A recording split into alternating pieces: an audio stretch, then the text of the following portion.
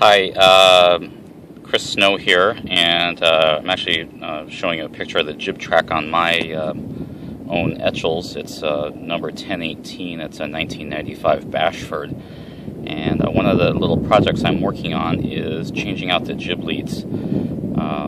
These are the original track and car that came with the boat. They're made from Ronstand, kind of old, and the thing I noticed is that the track sits pretty far away from the side of the cuddy here, and if you measure it out, the sheeting angle on an Etchells is actually pretty wide. And what I'm going to do is I've already started it, but I'm going to remove this track, and I've already filled in the holes that were there, and I'm going to replace it with this much smaller profile and simpler Harken track. And as you can see, it can get much closer to the cabin top, and I measured it out, and it actually pulls the jib sheeting angle in about 1.5 degrees, which is significant.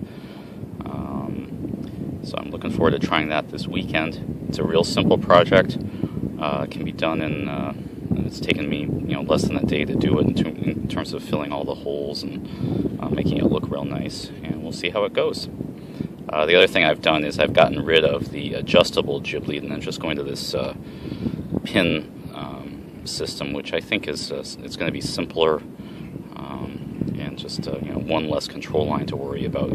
I don't find that you adjust the jib lead very much in the Etchells, and you can also control the jib lead through the jib halyard, the fine tune on the jib halyard. You can raise and lower the sail on the forestay and subsequently change the lead angle that way.